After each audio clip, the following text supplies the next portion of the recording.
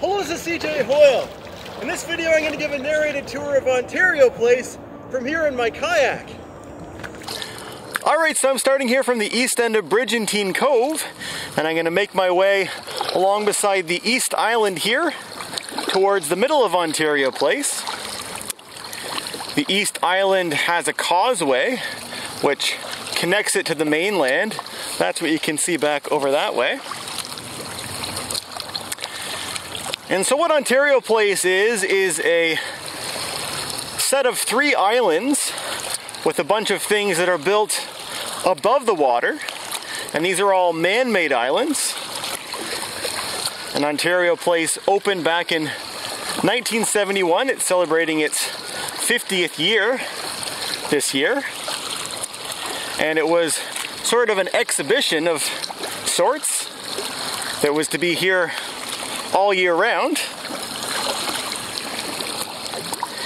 The East Island is now home to a concert venue known as Echo Beach, which is just sort of over that way to our left. In the past though, Ontario Place's East Island had a children's amusement park that I remember coming to in my childhood. Over there straight ahead you can see a white tower above the land. It's kind of getting hidden behind this tree.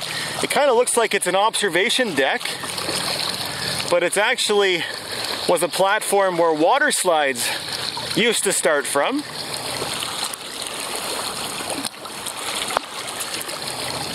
There are no water slides or any types of rides here of any sort anymore. Ontario Place was effectively closed in about 2011-2012 time. But portions of it are still open. And it was recently announced just a few days ago what the plan for it is in the future. They're planning on reopening it again, as it's going to have a bunch of many of the same things that it currently or used to have, including an amusement park as well as a concert venue. That bird over there you can see that's swimming in the water, that's called a red-necked grebe. You see those around Toronto's sheltered coves like this. You can see that there's a fair bit of wind today. And that's one of the reasons why I decided to come paddling here in the lagoons of Ontario Place, because it is relatively sheltered from the wind. Lake Ontario is a very big lake, so on days when there's any amount of wind really, the waves can get pretty big. You can see over there to my right, there's some people paddling in an inflatable kayak, as well as some people paddling in a paddle boat. There's a place in Ontario Place here where you can rent paddle boats as well as kayaks, I believe. So we're just making our way out of Brigantine Cove now and gonna head underneath of this bridge here. And you can see on our right we're going past someone in a outrigger canoe.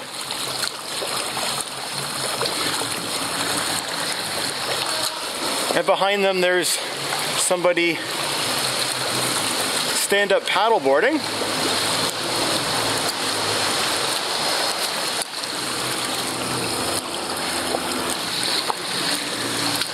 So over here towards our right is Budweiser Stage, which used to be known as the Molson Amphitheatre, and it's a concert venue.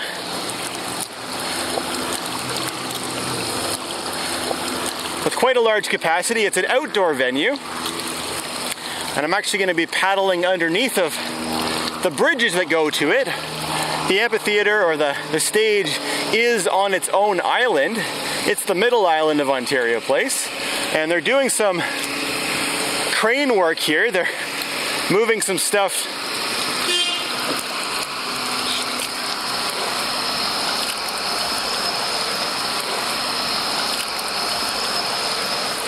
They're currently doing some work, bringing some stuff up to the amphitheater. I saw earlier the crane was lifting this big structure up on top of a platform. I'm not exactly sure what work they're doing, but they got a pretty big crane here to do it. So this is a place that you can really only ever see if you have a kayak, or if you're in a kayak, because larger boats can't really fit through here. I guess canoes and paddleboards could, but you wouldn't really be able to stand up paddleboard because you have to be pretty short to be able to stand up to get underneath of some of these structures. It's quite a bit of seaweed growing in here.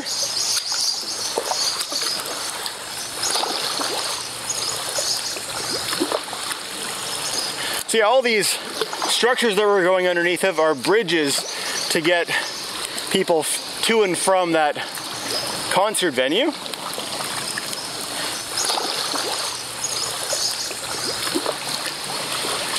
At the time that Ontario Place first opened, there was a concert venue in the same location, but it was called the Forum, and it was different to this. The Forum had a rotating stage that was in the middle of it, whereas the amphitheater is more of a sort of traditional outdoor concert venue.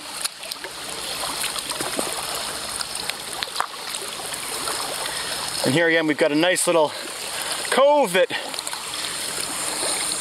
really it's limited to people paddling their own watercraft coming through here. It's quite shallow with lots of seaweed.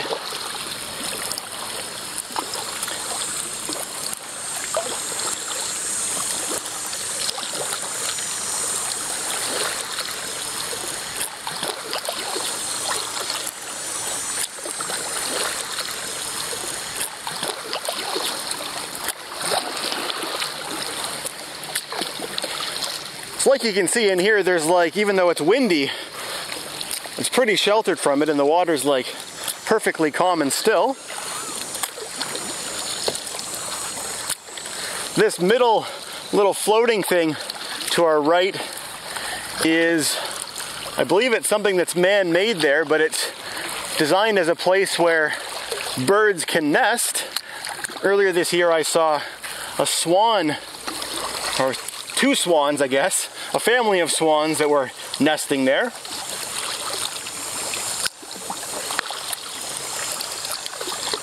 Another bridge to go underneath of.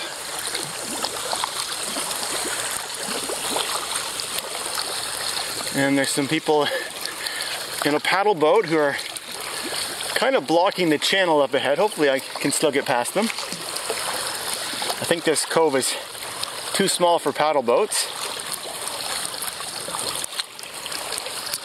You certainly wouldn't be able to make it all the way to the place where I came in. That's a very narrow gap there.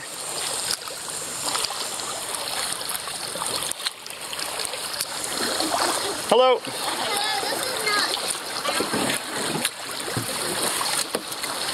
So here you can see more of Ontario Place, including the elevated pods that are over there on the right. Those housed exhibits.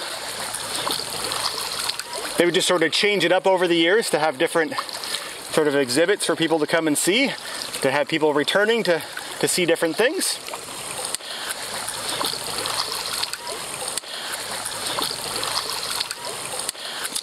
I'm just going to make a left turn here and come underneath of this bridge.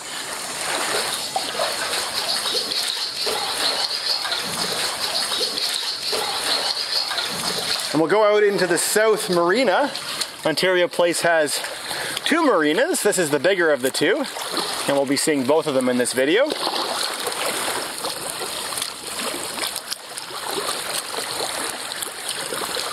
But this is just a place where people who own boats can pay to store their boats throughout the year. You can see over on the left, we're going to be going past a houseboat that's been all painted up.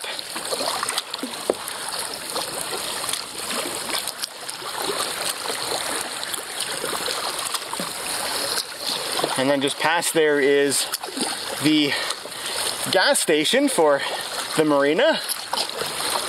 There's a blue boat there who's filling up their tank, I guess.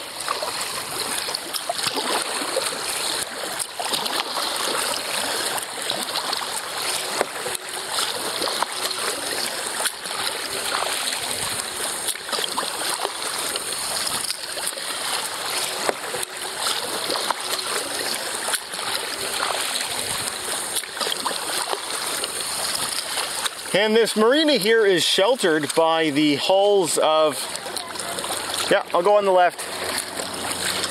This marina here is sheltered by the hulls of 3 old lake freighters, which they sank here to create a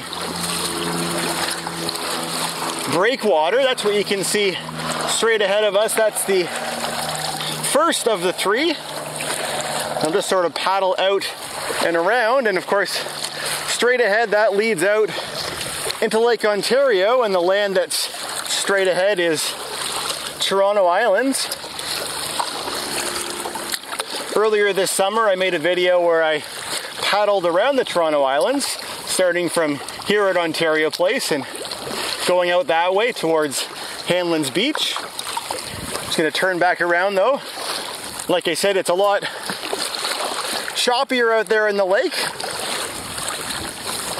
Although the wind today is actually coming from the north, which means that the northern shore of Lake Ontario, such as where Toronto is, should be more sheltered from it.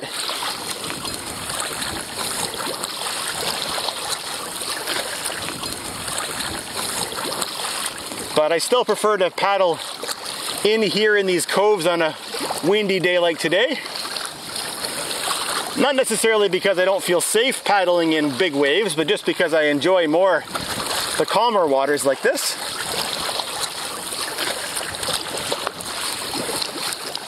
So you can see more boats, lots of boats around here. Over there on the right, you can see the big giant golf ball, which is called the Cinesphere, and we'll be paddling right past that a little bit later on.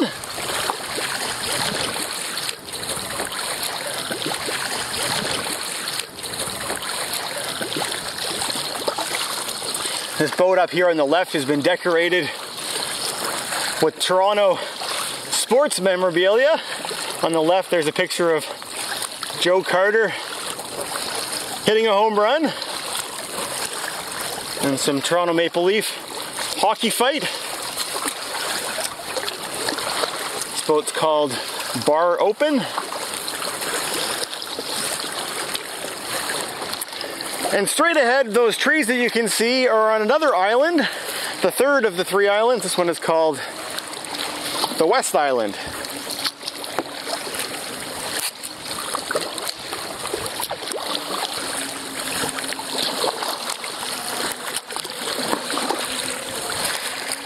So my plan is I'm going to head back this way and get back over to the other side of the marina where I came in.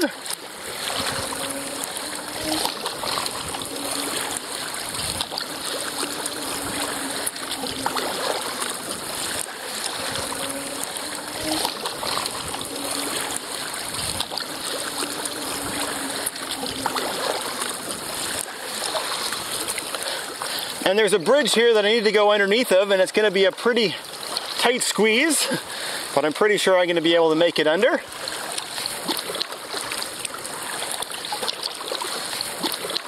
I'm going to need to do the limo though.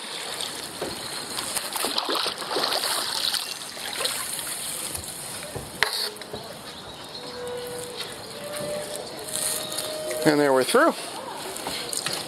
The first time I came paddling here was actually my first time ever paddling this kayak back in late April.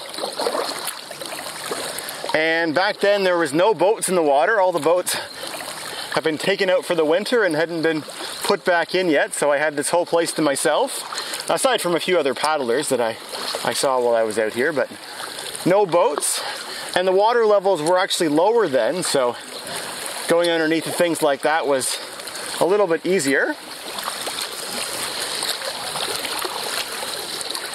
can see on this bridge up ahead that there are flags lining it. Looks like it's an alternating pattern of Canadian maple leaf flags and the Ontario provincial flag. Ontario Place is owned by the Ontario government.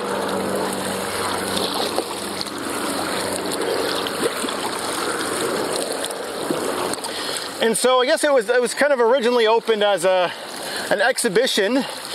It was decided on kind of recently after the 1967 Montreal Expo, which was a real success and sort of really shone a bright light on the city of Montreal. And I think Ontario and the city of Toronto kind of wanted to do something similar. So they built Ontario Place to kind of be their version of an expo. And it's built very close to the Canadian National Exhibition, the CNE, which is just north of where we are.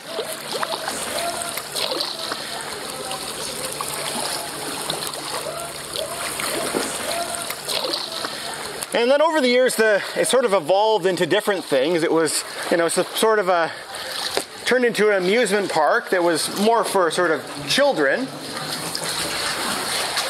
So it had water slides and sort of kiddie rides and things like that. And I think it started to decline around the time that Canada's Wonderland opened.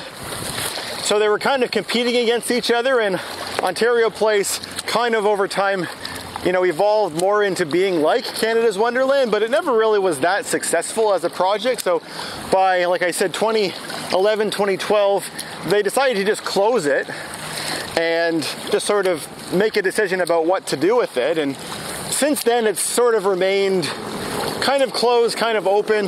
In about 2017, they opened a park. They built a park in what used to be the parking lot for Ontario Place, which is back on the East Island, back near where we started, called Trillium Park. And when they opened that, at the same time, they also allowed people to come and, just ride around or walk around the former grounds of the original Ontario Place. And since then, it's just sort of been functioning like a park with various different things within it that have been open, like paddle boat rentals, for example. And the Cinesphere over there, which I alluded to earlier, that was the very first permanent IMAX theater in the world. It showed movies, and it still shows movies, or I guess it did before the pandemic. So it's kind of a unique movie theater. I'm just going to paddle around it now and head over this way.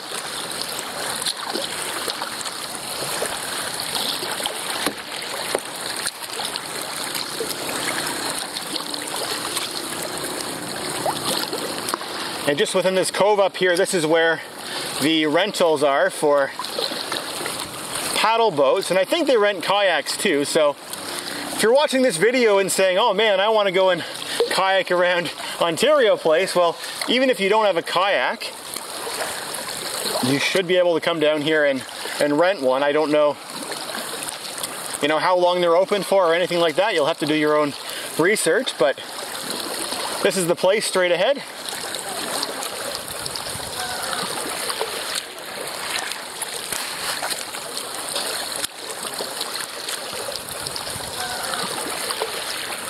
So once again, straight ahead is the West Island. I guess over on our right is also the West Island. It's sort of a peninsula of it.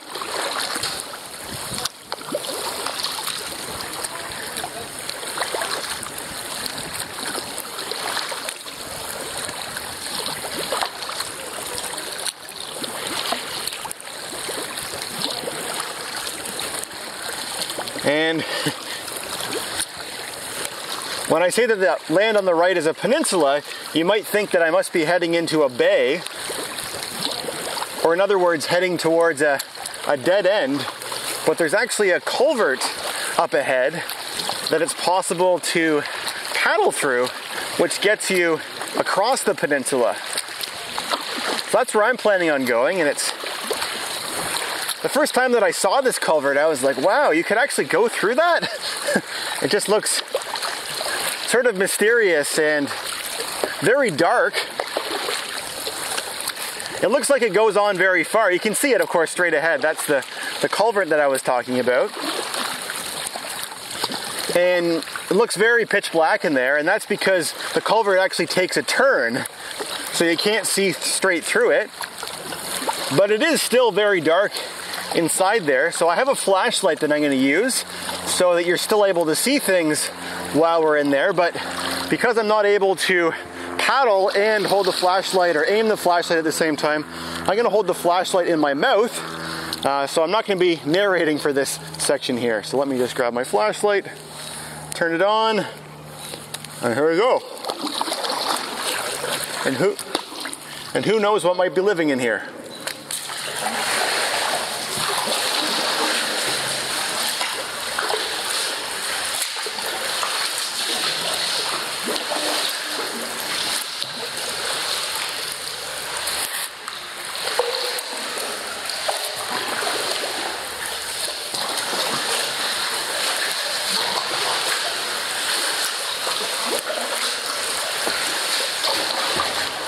All right, there we're out. I'm just going to put my flashlight away.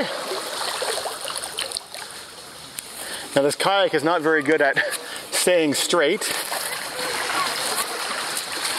It's a whitewater kayak, so every time that I stop paddling, my kayak will just keep on spinning, and it will do a kind of a 180 anytime that I stop paddling. That's what you just saw back there. Now straight ahead there is something interesting floating in the water. That's an art exhibit called Over Floe. And flow is spelled F-L-O-E, as in iceberg flow.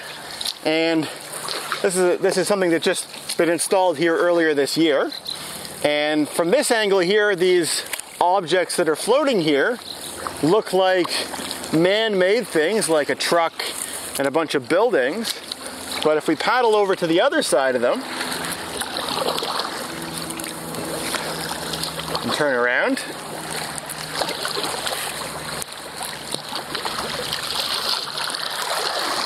they're no longer buildings anymore, and they're now more like icebergs.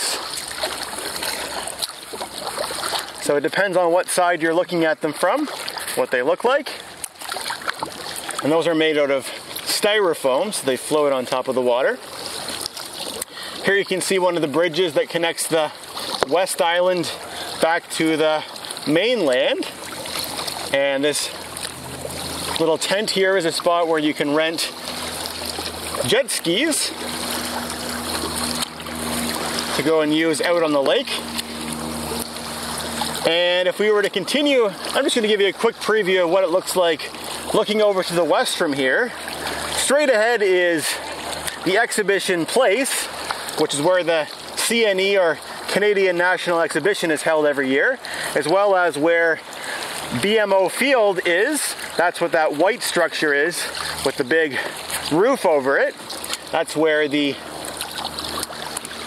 Toronto FC soccer team and the Toronto Argonauts play their games. But down this way, you can see that the West Island goes for a while further, but then after that, there's a breakwater, and that breakwater actually goes, I mean, there's a few little gaps in it, but otherwise it goes all the way to the Humber River Arch Bridge, which you can also see straight ahead. So that means if you wanted to paddle on a windy day, you know, somewhere where things are sheltered, you'd be able to paddle all the way along there. And I've done it myself, and it's a good paddle. Almost 5 kilometers of sheltered area there between here and there. But I'm not going to be going that way today because my focus is on Ontario Place, and we'll head back through the North Marina back towards where we started the video in Brigantine Cove. And so from here you can see more of those pods, which were for the exhibits of Ontario Place. They're all sitting empty now as far as I know.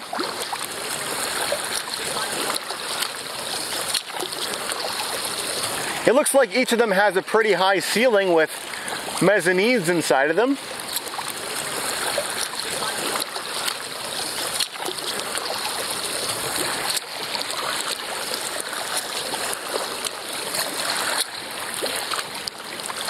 And here you can see more bridges that connect from the mainland over to the pods, over to the Cinesphere over there.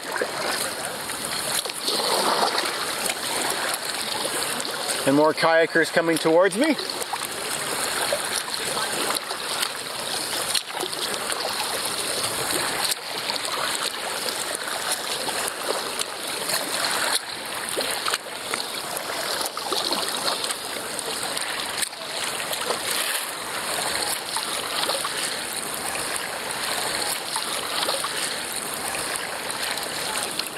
The pods, as well as a lot of Ontario Place, is kind of deteriorating these days.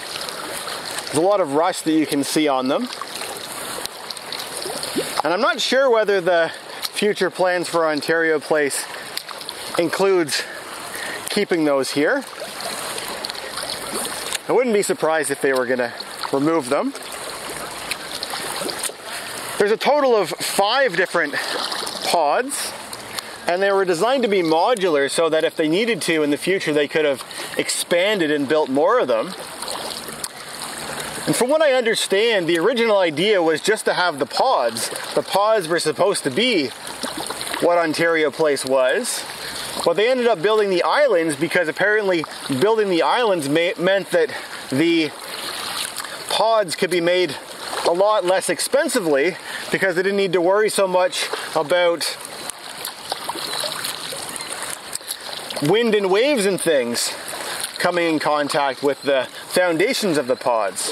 Just got another bridge to go underneath of here. This one is relatively low, but not nearly as low as that other one that we saw earlier. And this here, these are the boats of the North Marina of Ontario Place here. It's much smaller than the other one.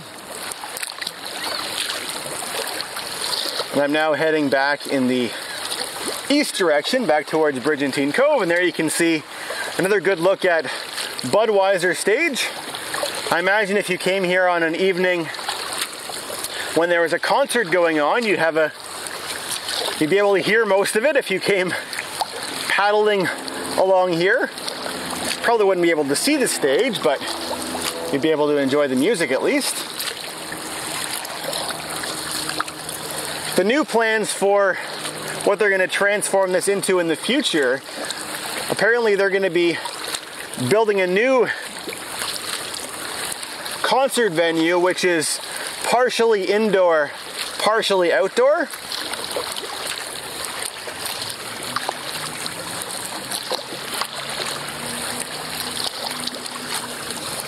So the idea is that they can still hold concerts in parts of the year when it's not so warm outside, but then during the warmer months, I guess they can sort of open it up and have an outdoor venue as well, and perhaps also, hold more people in its summer configuration.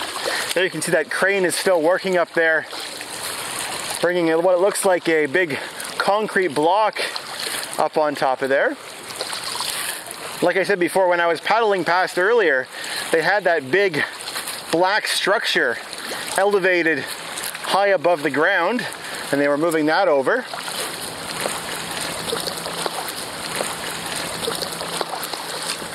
When I came through here earlier, I also saw people up on top of those cranes that you can see, the red and blue cranes, and they were washing windows in the amphitheater.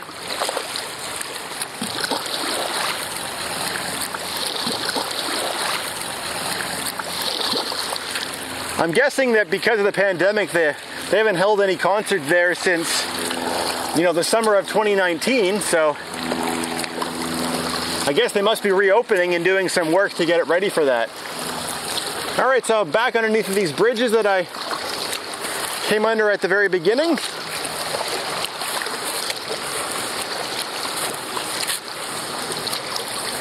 And back into Brigantine Cove.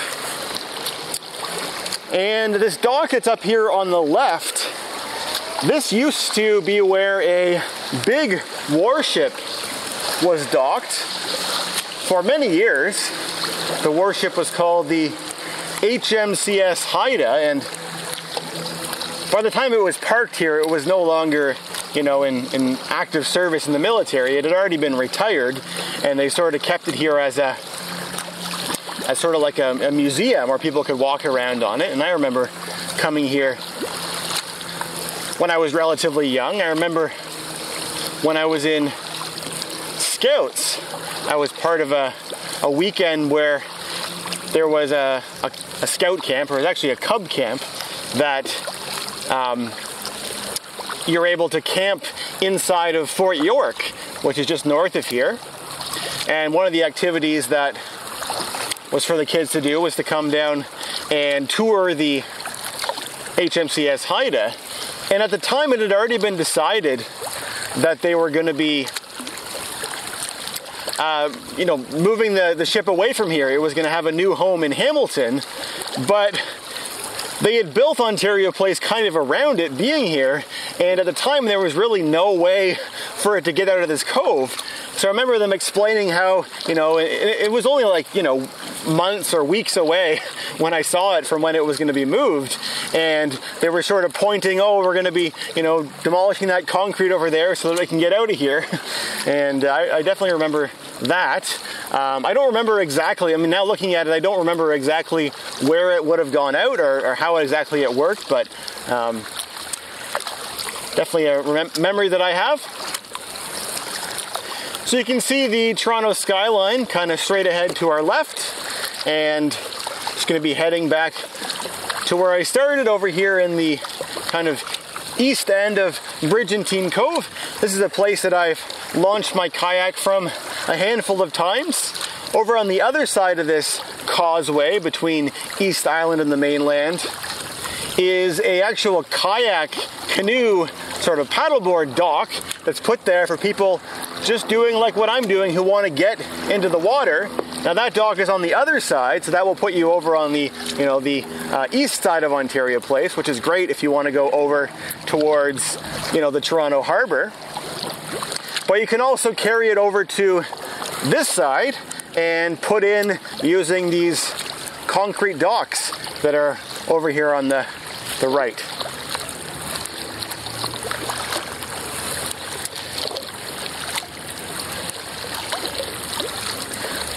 But anyway, let me know what you thought of this video.